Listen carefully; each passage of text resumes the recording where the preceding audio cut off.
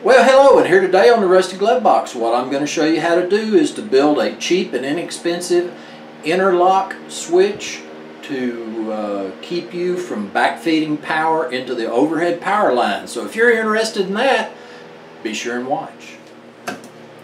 Well, here's the several stages going through this little build of this interlock. And what I'm going to do is I'm going to take these pieces and I'm going to take the masking tape and tape them on the panel, and when it's all said and done, you'll end up with a template something like this. And this panel that I have right here, this is a Square D 100 amp service panel that I have in my shop, and I have the 100 amp breaker right here. And your first breaker that's going to be to the right, that is going to be your generator breaker. And my generator, it will generate a maximum of 30 amps. So I needed a 30 amp breaker right here. And that will be the supply for my panel. Right now, everything is on except this breaker. And so what I'll do is I'll start off, and I'll tape it kind of right there, and I'll take my next piece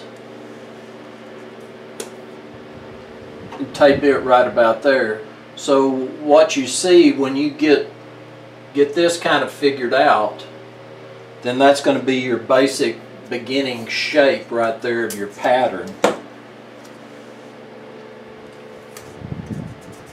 And then you'll come across and put your tape right there.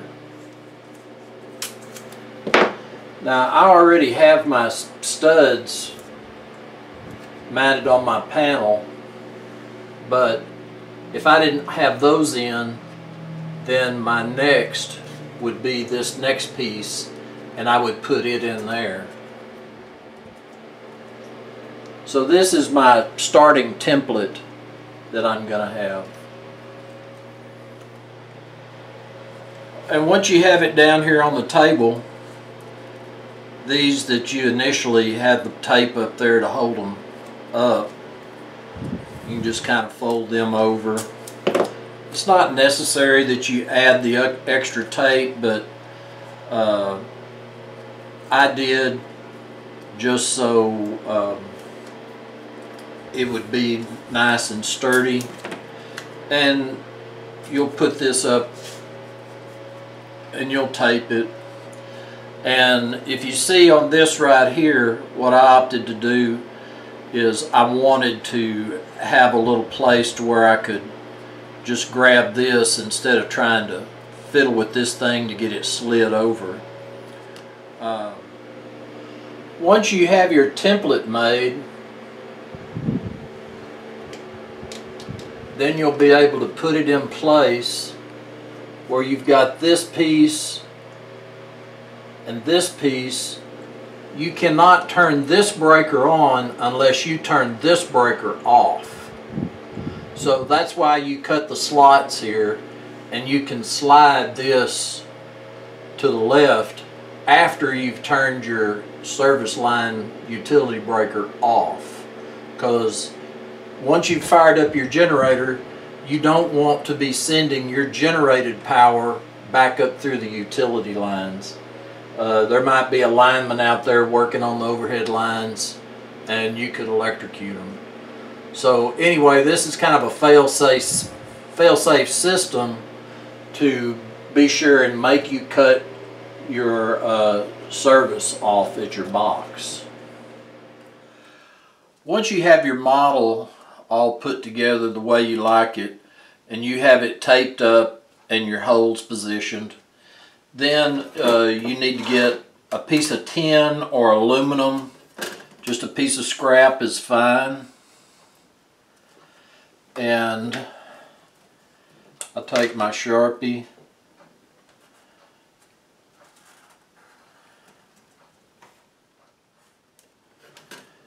Now that you've got that, you've got your template transferred to your metal. and then I'll just take my shears and I'll cut it out.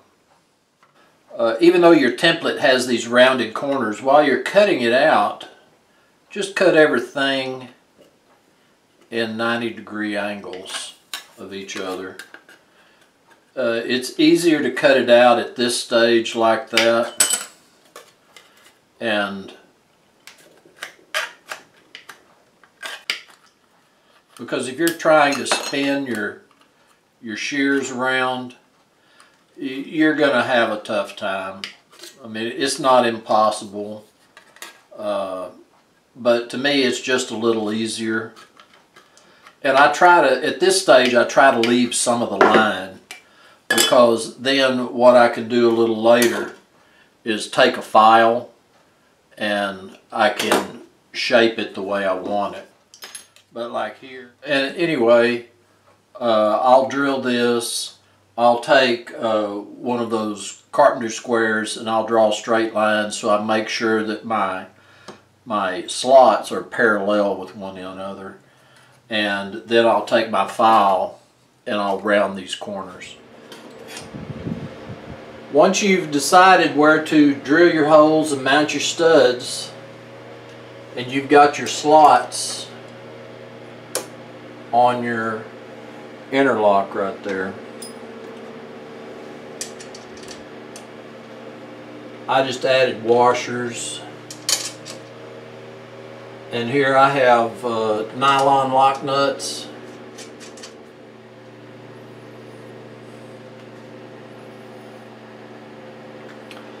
Well, here what I wanted to show you was that now that I have these adjusted, and they have just a slight amount of drag on them. The flat washers that I use, I buy in bulk, so they're just pressed out, and they have kind of a rough edge and then a smooth edge, so I have it flipped over to the smooth edge.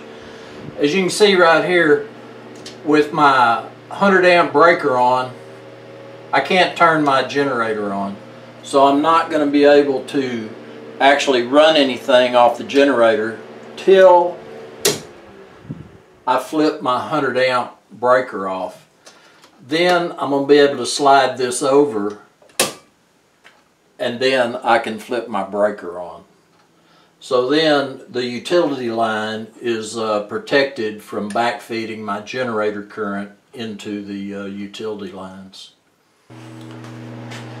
Well, if you're interested in having an interlock switch on your circuit panel in case your power should go out, this is an easy and simple way to build and install one. So anyway, as always, I do appreciate y'all coming by the shop.